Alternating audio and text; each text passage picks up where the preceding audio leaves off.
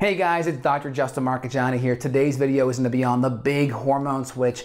We're going to be talking about why some women get their hormones turned into male hormones and some men, they start turning their male hormones into female hormones, and what is happening underneath the hood and what you can do about it. It's not good if you're a woman and you're turning into a man because your testosterone is getting jacked up. That tends to drive other hormonal issues, infertility, Polycystic ovarian syndrome, hirsutism with excessive hair, and same with the men. The men have the testosterone going downstream to the estrogen. That causes the gynecomastia. That causes mood issues. Again, all of these things can cause skin breakouts, excessive fat, right? All of these things. The man boobs, like I mentioned. So men have about 10 times more testosterone than females, right? That's what makes men, right? They have the deeper voice, facial hair, the muscle mass, the bone structure, right? That's what drives it. Hormones drive growth and certain areas of the body to shift in a different pattern, right? Estrogen and progesterone cause fat deposition on certain areas. Of course, the cycle of it creates fertility and such. But again, men, testosterone gets driven to estrogen when this enzyme here, aromatase, is upregulated. So aromatase, when insulin levels are high, will take male testosterone and bring it downstream to estrogen. So if we go look at kind of what a hormonal cascade looks like, we have cholesterol here.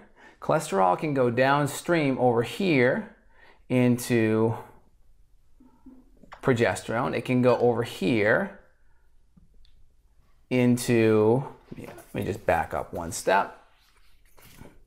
Cholesterol is here. It can go here into pregnenolone, and then from here it can go into progesterone. Making sure you guys can see. And then it can go over here into DHEA. And then from DHEA it can go downstream here into testosterone, or it can go downstream here into estrogen. And we have this switch right here. This is the switch where aromatase can take testosterone over to estrogen. And again, insulin resistance can drive that significantly. Now there's other negligible sources of estrogen in the environment that may drive that more, may increase the estrogen.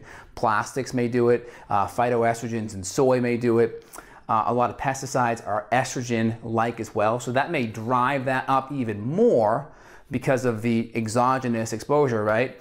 So again, there are other negligible sources there, but in general, insulin resistance, insulin will really drive this here. And again, what's insulin? Insulin is a growth hormone. It's a storage growth hormone. Think of insulin as like the key to your front door. You turn that door open, you can go inside the house, maybe inside a closet, right? You can store your clothes. You can put different things in your house in there for storage. In your body, you put something in a cell, it's either going to be there for storage, i.e. fat, or it's there for fuel and it's there to be burnt up. So the goal is we put food into our cells, glucose or other nutrition into our cells, and we want it to be burnt up, right? We want to create a signal inside our body, inside our cell, that says things are good, there's not a lot of stress. You don't have to worry about saving or storing for a rainy day, so to speak, right?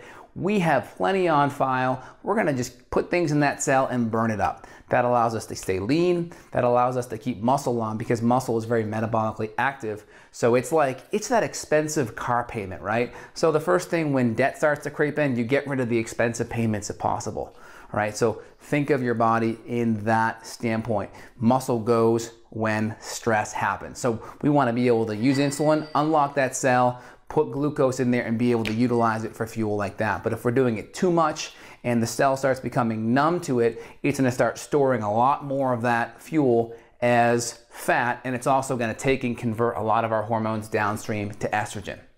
Same thing with women. Women, these different enzymes here increase, called 17-20 lyase and 17 hydroxylase.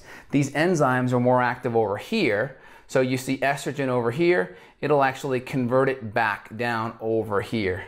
Okay, these are your lyase enzymes here. And these can have effects on taking and increasing your male hormones. Not so good. Hirsutism's a big effect, right? You're going to get a lot more hair. You can even grow a beard. You see that from time to time. Just Google image hirsutism. Again, you're also going to be more moody. Ovarian cyst, polycystic ovarian syndrome. A lot of times they can affect your prolactin levels and it can throw off your cycle. You may even have amenorrhea because of the prolactin and because of the cycle dysregulation.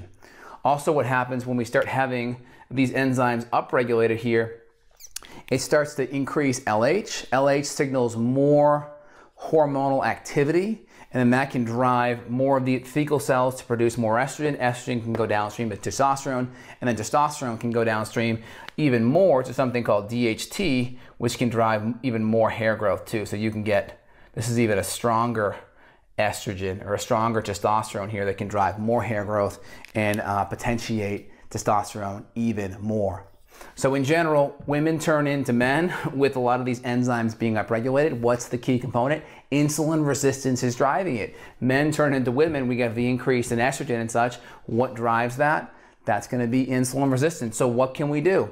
On the supplement side, to help with the men issue, the males getting their testosterone into estrogen, we can take things such as chrysin is very helpful, selenium and zinc. The key thing is get your carbohydrate levels in check. If you already have insulin resistance, get it down as low as possible. Get your blood sugar super stable. Healthy protein and fat at every meal. The only carbohydrates are going to be vegetables until you get your blood sugar rock solid stable. What does that mean? Get your fasting insulin below 5, between 2 and 5 is a pretty good rule of thumb. And take your glucose tolerance test with food. See how your body fluctuates from a fasting state to 3 to 4 hours after a meal. You should never go above 140. You should be back below 100 within 3 hours and back under 120 within 2 hours. But that's a good response because the higher your blood sugar goes, the more insulin that you are spitting out in between.